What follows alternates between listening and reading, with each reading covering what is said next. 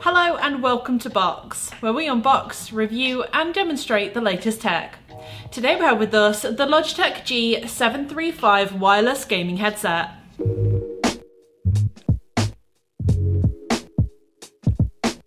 Opening up the box, you'll find the headset nestled inside the eco-friendly cloud-themed packaging.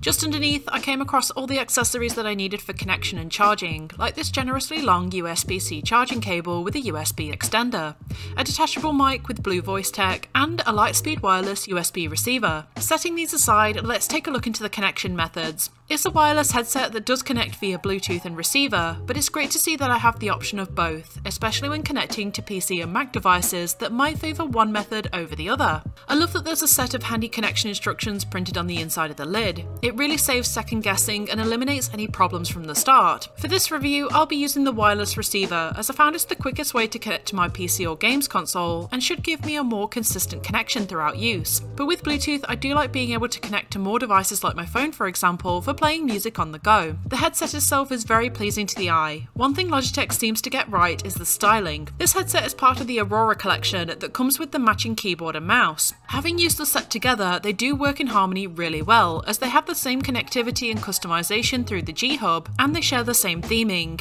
It easily completes that unified, minimal look for your gaming setup. Now I love the combination of materials used here. The headband and ear cups are covered in an off-white leather that's ridiculously soft to the touch.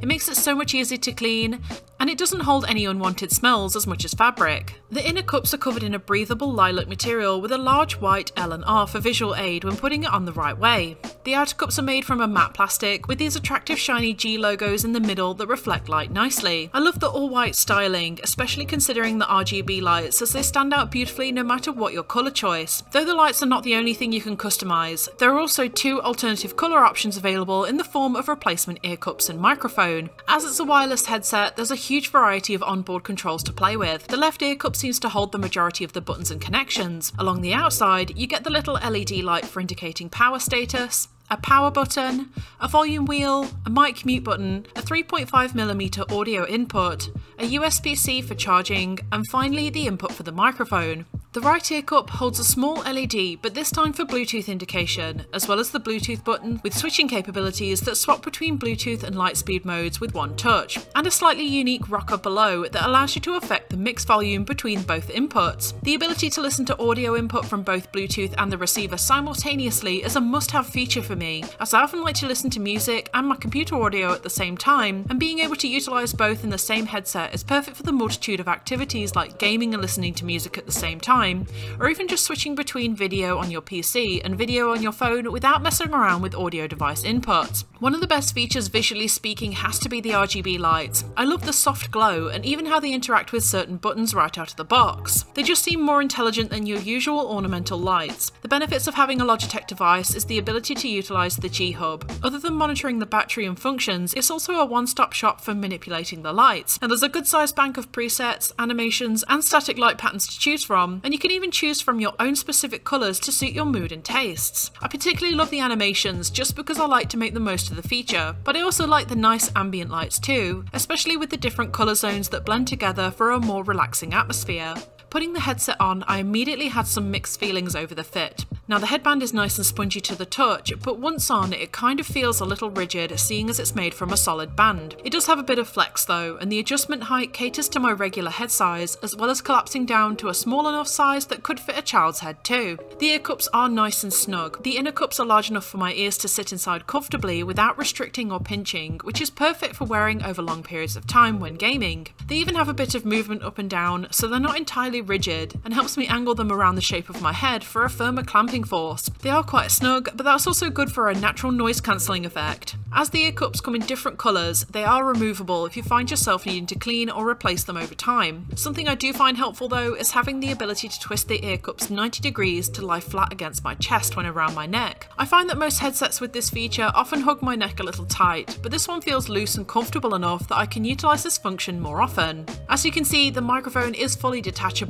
and simply plugs into place when you need it. It is a good length and bendable level for altering how close it sits to my mouth. Sadly, I can't point it upwards out of the way when I'm not using it, so I would need to disconnect it completely if I don't need it. Using the headset seems pretty uncomplicated. The controls are all positioned on the back of the ear cups along the side within easy reach. They are a little close together, but I feel that they are different enough to the touch that I don't find myself pressing the wrong one too often. I like that each button also has audio confirmation with individual sounds accompanying the actions that I make. There's a nice on and off jingle that's helpful when knowing when it's powered down, and the bells for switching between the Bluetooth and Lightspeed receiver are quick and easily distinguishable. The volume wheel even makes a little blip sound when you reach max volume, which is great for knowing how loud the output is by ear alone. I like how the volume wheel also isn't just a smooth, uninterrupted movement either. It moves in increments, so it's harder to knock the volume to a minimum or max settings by accident. Even if I can't quite remember the function of all the buttons, it's great to know which controls I'm affecting just by ear, without needing to take the headset off. Perfect for undisturbed gameplay. Of course, the most important thing here is the sound output. Trying out a variety of content like music, videos and gameplay, I found the bass to be exceptional. Now it's quite deep and plays into the layered sounds from movies and games, giving more of an atmospheric experience. The sound overall is really detailed. It's definitely got layers and it's compatible with spatial sound effects for hearing directional sounds within gameplay. It's also compatible with Dolby Atmos too. So if you combine this feature with the fact that it has a range of up to 20 meters,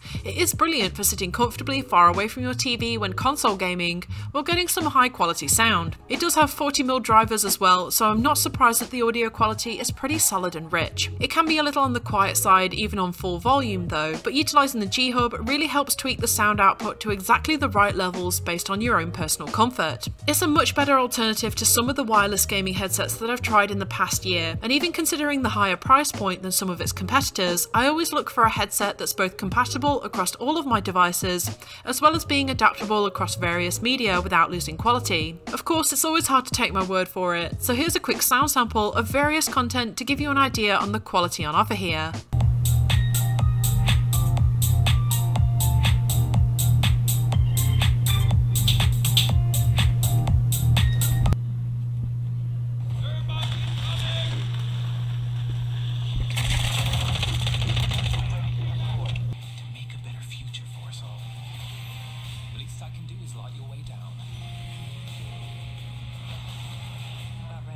As I'll mainly be using it for gaming, the microphone quality is a high priority. It does have some handy features that make it stand out compared to standard microphones, like the Blue Voice, which when connecting to the PC, lets you manipulate the mic output for a cleaner sound using noise reduction and EQ, as well as adding fun filters to make the game chat a little more playful. With all these additional features, it does give a higher level of control, so I'm able to reduce any likelihood of getting disruptive feedback or exterior sounds ruining the quality of my chat audio. And as you can hear, my voice is coming out loud and clear. Now that is after a little bit of tweaking, but at least I know my teammates will be able to hear me perfectly fine. And of course that means getting rid of any of that annoying background sound.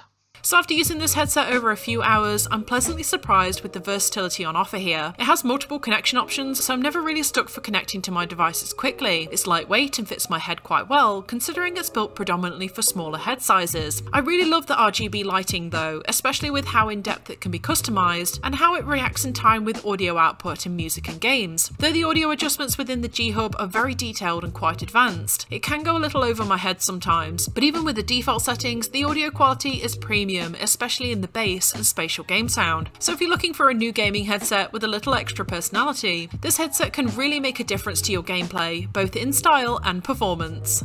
So what are your thoughts on the Logitech G735 Aurora wireless gaming headset? Let us know in the comments below, and if you like this video, don't forget to like and subscribe to Box, where we have plenty of hands-on reviews on the latest tech. And as always, thanks for watching.